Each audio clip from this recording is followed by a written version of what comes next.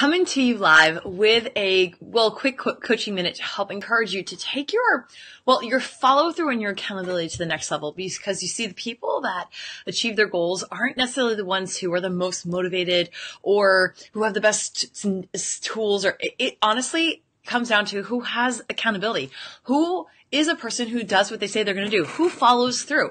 And I know that you want to be somebody who follows through this year. I know that that is important to you, whatever your goal is. And so I wanted to share with you, as an accountability coach and as a success and confidence coach, what are the secrets what are the reasons why some people stay more accountable to their goals than others? And so I put together, here's my 5 reasons, that's 10, my 5 reasons why I think that if you implement these strategies, the 5 secrets to successful accountability, I think that this can be the year that you really, really change how you approach your goal. So here it is. Number 1, the secret to really follow through in accountability and achieving your goals is having a coach. And you know why it's important to have a coach? It's so that you're not on your own. Have somebody to share the burden with you, to stop.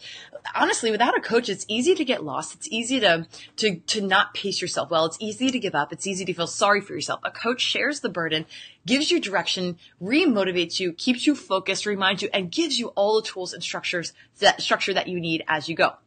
Okay, number 1, have a coach so that you can share the burden. Number 2, accountability. Secret number 2 to follow through more is to have a community. And this kind of extends a little bit based off of what we were talking about with a coach, because we've got to have people around us that are doing the same thing, that are striving to be the best version of themselves, or that believe in a certain goal and they're pushing themselves to do it. Because when we convince ourselves that we're alone, when we convince ourselves that no one's working as hard as us, that no one's got the challenges that we do, that's when we start really dive bombing into stagnancy and plateauing. I want different for you. I don't want this to be a year where you make it 3 months and then you go, I don't really care as much. No, this is the year. These are the goals that you're taking them the whole way. There's nothing I love more that I get obsessed about than helping people start and then helping people finish what they start. That's like what I love to do. Like helping people start and helping people finish what they start. I know that you can do that. And I know it makes it a lot easier to do when you have other people doing the same thing. So community is really huge. Make sure you share your goals. Make sure you're connected around other people who are go-getting in life and sharing goals as well, so that you aren't alone. Again, it's not a matter of how bad you want to achieve your goal. It's a matter of, are you willing to not give up this year?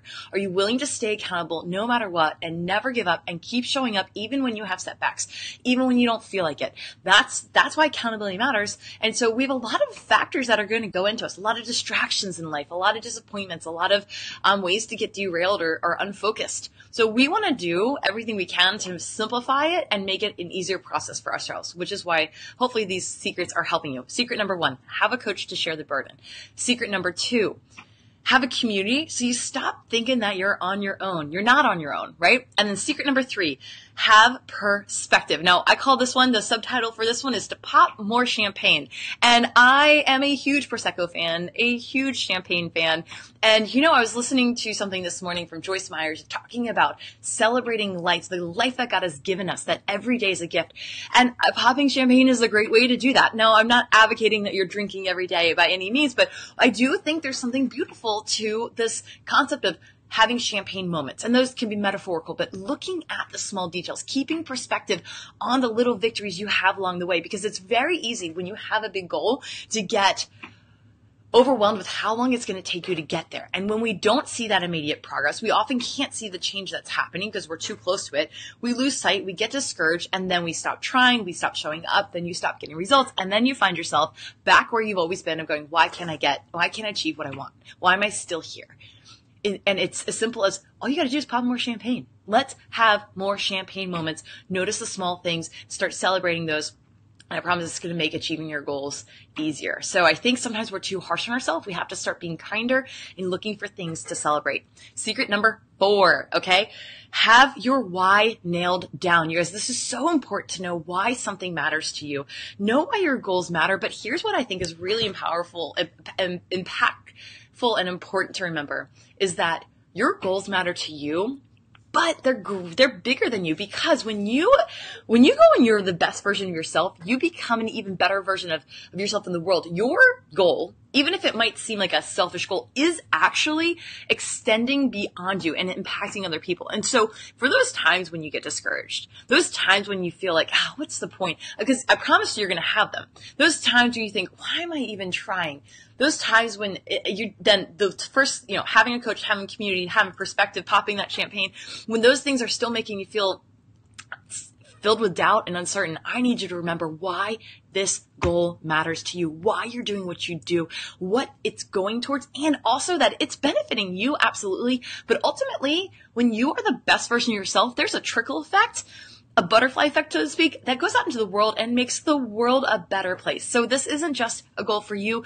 Always go back to your why. And if you ever need help on figuring out what your why is or going deep, again, I love helping people start what they want and finish what they start. And I also love helping people remember why it matters to you and why you matter. So those are our 4 secrets so far. Secret number 5, and then we'll close out today's our coaching session, is to have more consistency. And I would say it like this: work it, girl. Like, you just have to say, I'm a person of consistency.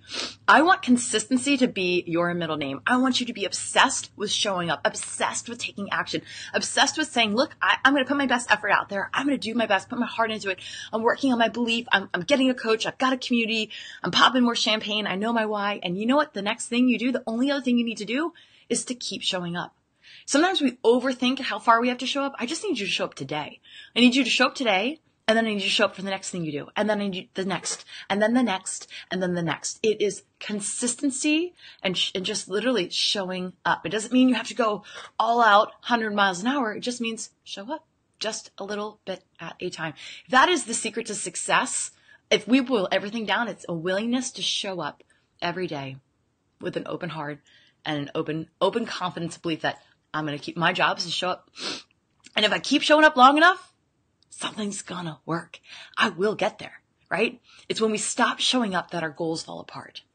So make this the year that you always show up in a baby step. You don't have to show up in these gigantic, huge ways. It just means show up for your goal. Commit to it. Do one thing every day that's going to get you a baby step further. And certainly whenever you find yourself avoiding something or there's resistance, that's your sign that should be the first thing you do that day. Don't buy into this convenience of procrastination of putting something off. Do it today. If you feel yourself resisting, lean in, give yourself 15 minutes and say, I'm going to hyper focus for 15 minutes and show up and just move this forward a little bit. So there you have it though. There's your 5 accountability secrets to helping make sure that you get done what you want to get done this year. Okay. Secret number 1, have a coach. Secret number 2, have a community. Secret number 3, have perspective. Celebrate those small moments. Pop more champagne. Secret number 4, know your why, have it nailed down, and know that your why matters beyond just you. So that should be encouraging and motivating for when you don't want to show up for yourself, show up for others, and that will drive you further. And then secret number 5, have more consistency. Be obsessed with showing up. Even if you've struggled with showing up in the past, I want you to literally change your middle name to consistency. I am Trish Consistency Blackwell, right? Or I'm Trish Show Up Blackwell, whichever word resonates more with you. And then I would change all my passwords to whatever word I want to become more of. It's a lot of this deep subconscious confidence work that we are doing that will make a major difference in your follow through and ability to really implement these. Here's what I know for sure. If you implement these 5 secrets, this is the time that your goals are just going to just fall at your feet. You're going to be like, if I only knew that reaching my goal was this easy before, that I've overcomplicated it, I've overtried, I've overthought it. I just need to do these 5 things. Have a coach, have a community, pop more champagne, know my why, and keep showing up. I know you can do that. I would love to help you do that if you need more help doing that, or if you need a coach or a community or somebody to remind you to pop champagne or to help you dig deep on your why or to remind you, keep showing up. You got to come join us. Come show up in the College of Confidence. We would love to have you there. Go check it out at trishblackwell.com/college or collegeofconfidence.com. Have a great day. And I can't wait to show up for you as a coach and help you make sure that we absolutely start what you want and then finish what you start.